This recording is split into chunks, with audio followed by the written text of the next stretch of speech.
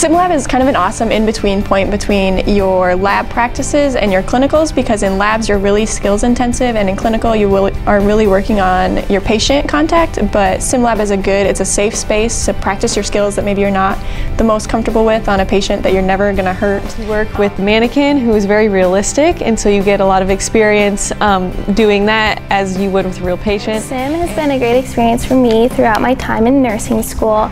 It's provided a safe learning environment and a positive environment for me.